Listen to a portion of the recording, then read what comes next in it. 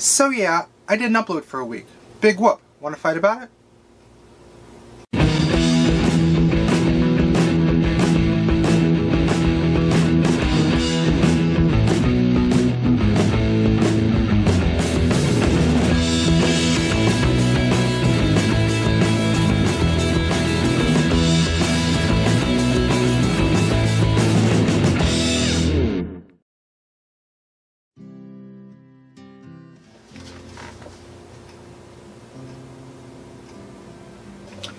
So, hey everybody, I'm still here.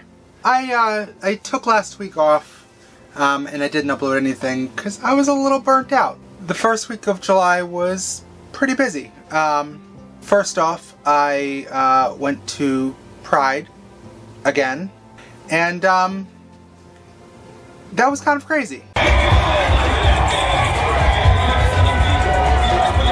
I went to New York Pride, and it was a lot bigger than Philly was.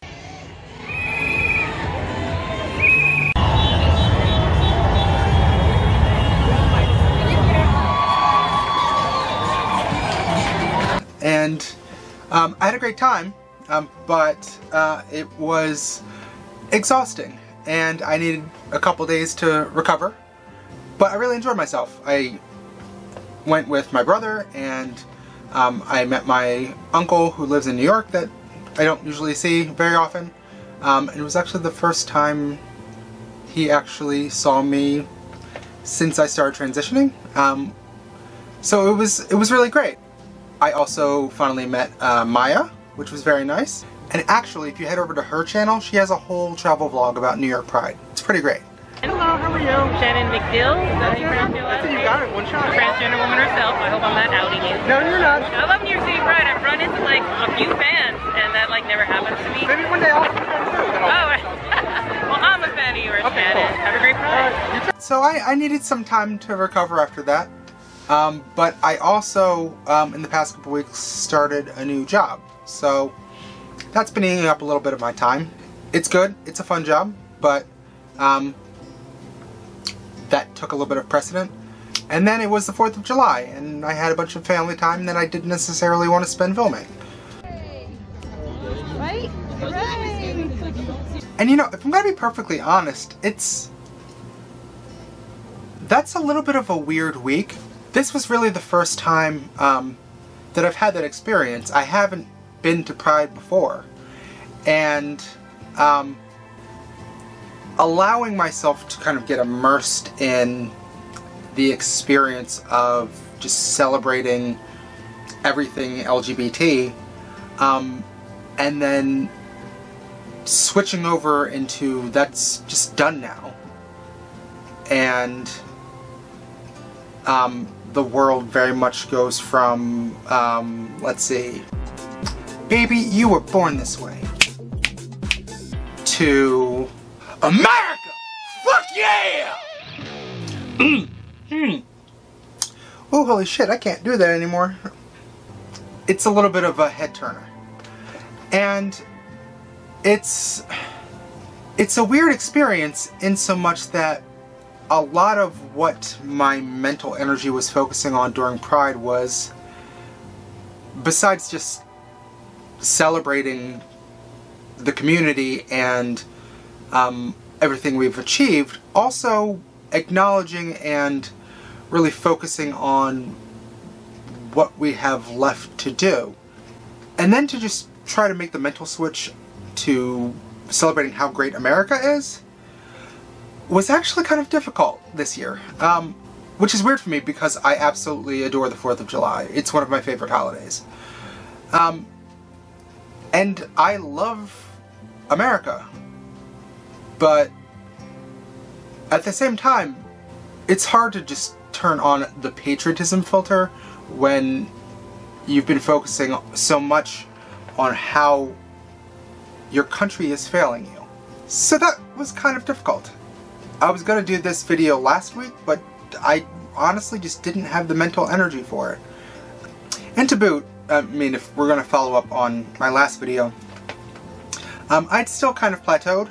And so I was really discouraged last week as well. And you know, if if you're not really feeling inspired to talk about your weight loss in videos about your weight loss, and you're also kind of overwhelmed with life and just society, sometimes you just need a break. So I'm still here. But I've been giving a lot of thought to that aspect of where we are right now. I mean, I think it's pretty obvious how much of a bleeding heart liberal I am. So obviously, I watched the debates, and it was heartening that a lot of the discussion was very much focused on the community. Now, how much of that is calculated rhetoric versus sincere beliefs and policy positions? I don't know. But the fact that it is a part of the conversation that the Democratic candidates felt needed to be addressed is a good thing. Because while we were plastering everything with rainbows and throwing confetti and glitter everywhere, and corporations making millions of dollars selling Pride-themed merchandise because they're being supportive. And you know, there's a lot of fake Pride support that crops up in June. And then within a couple days, that same faux patriotism sprouts up, and you know, the last week in June, you know, you walk into a store and there had been rainbows everywhere. Now there's just American flags, and it's kind of like any other holiday. Like, you know, like October 31st, maybe you might find some Halloween stuff, but there's probably Thanksgiving and more likely Christmas stuff out. And there's just this very distinct sense of, well, now we're moving on. While that's easy for everyone else to do, for the rest of us in the community, that's every day. Pride is every day. That is our lives. It's not about the party. It's about the fight for equality. And to go through the month of June and having still so many of my sisters get killed, to have continued outbreaks of anti-LGBT violence during the month that we're supposed to be celebrating, and then having that national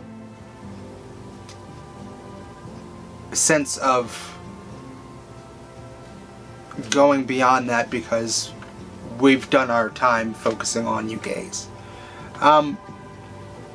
It's upsetting, but it's also, it can take the wind out of your sails when you want to have those feelings of rah rah, go America.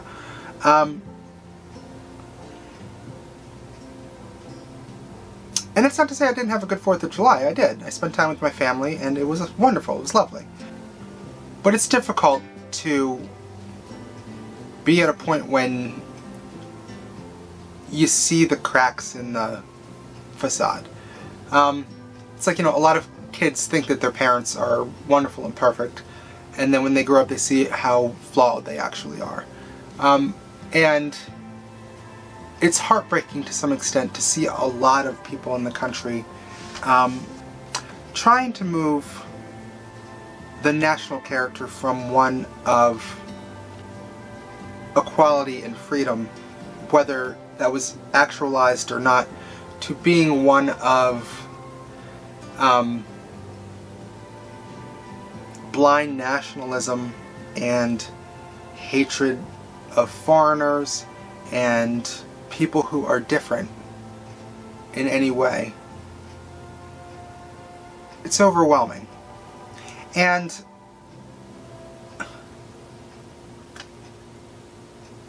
I want my country to do better. I want America to live up to those ideas that we espouse. And whether we have in the past or not, we can. And it's very difficult to see a lot of people being so comfortable just going, you know, we don't even need to espouse that anymore. You know, we're not even going to put up the pretense of being the country that's the good guy in the room. So, I think it's beholden on all of us to pay attention to what's going on. I would love nothing more than to go back to when I was a kid, watching fireworks and holding star-spangled balloons and waving flags and feeling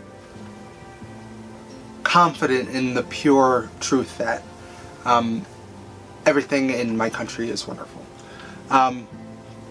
But it's not. The one thing that I think we all need to do is balance that kind of optimism with an acknowledgement of the reality of our current situations. Because it's very easy to slip into nihilism. It's very easy to feel despondent and just give up and go, what's the point? The whole thing's broken. There's nothing we can do and there's no fixing it. Everything sucks. It's horrible. Just give up. That's a tempting thing. Just screw it. What's the point? But I've thrown out this quote before that the arc of the moral universe is long, but it bends towards justice. Some people may think that's naive, but I believe that it's true. But it doesn't bend on its own. So,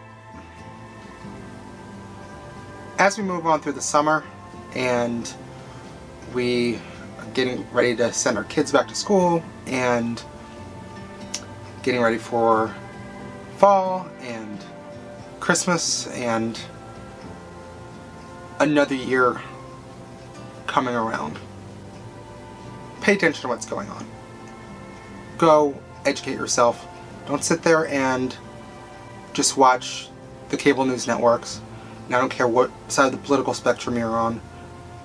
Go watch everything. Trust me, sometimes watching Fox makes you want to throw up. Sometimes it's just hilarious.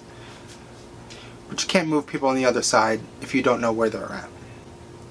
And as the 2020 political season really starts ramping up, be engaged. Talk to friends. Talk to people online. Reach out to candidates and their campaigns. And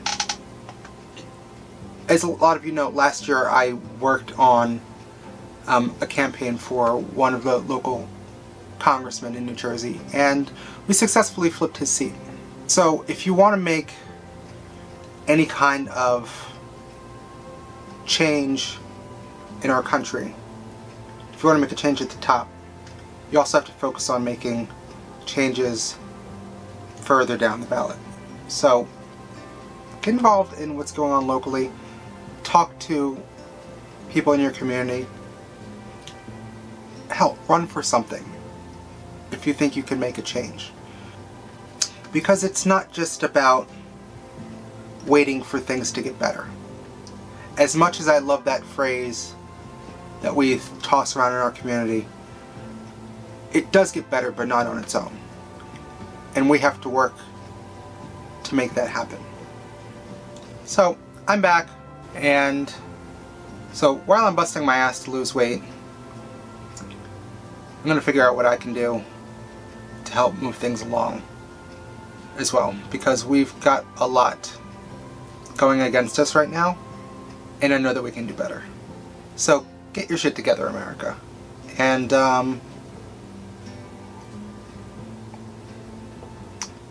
see you around.